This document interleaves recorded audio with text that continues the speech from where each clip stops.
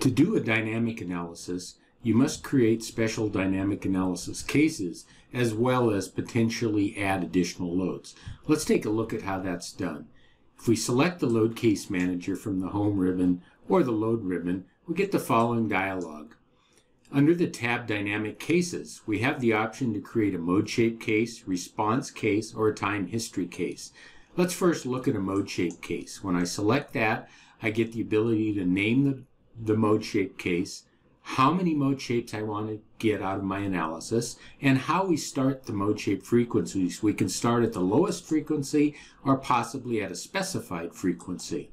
And lastly, if we want additional mass. If I select additional mass, I will get the ability to select a particular service case or superposition case, and then say the direction that I would like the loads to be treated as mass. So in this case, for the dead load case, if I have any additional loads in the Y direction, they'll be treated as additional mass. Let's take a look for a second at a basic model. The other thing in dynamics that we can do is to add mass at a node. And this would be allow you the ability to add additional mass for, say, operating equipment or anything that would not be included in the self mass or self weight of the structure, or any of the additional loads you can add through the modal shape case definition as we just looked at. So if we select a node, we have the ability down here under Other to add additional mass at that node.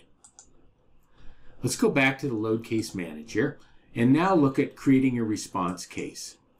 A response case is a modal superposition, or sometimes called response spectrum analysis. When we select dynamic response case, we have the ability to name the case and then select the particular spectrum we want to use. If we have predefined spectrum, they'll show up in this drop-down list.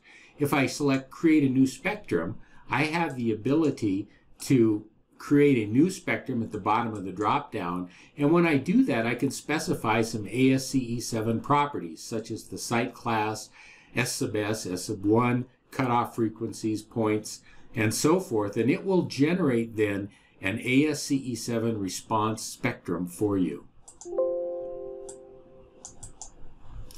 In addition to the spectrum you select, you have the ability to say which direction the seismic input will come. In this example, it's set to come in the X direction with a factor of 1.0 times the response spectrum.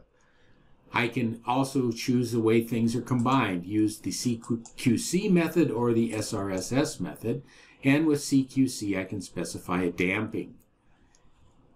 I'm allowed to create a signed result set by using the first mode shape shapes to define the directions. And that's important because combination methods are really all positive numbers only. And then I can set a sign on those numbers by using the shape of the first mode shape, and whether I'm going to include this particular case in the analysis. And lastly, which mode shape case, which needs to be defined before this, that I want to use as my mode shapes for combination. The final dynamic case let's talk about is a time history case. If we select Create Time History, the following dialog comes up, and I can name the case and then define how the forcing function will appear. A harmonic forcing function, as you can see in this graph, is a sinusoidal type loading.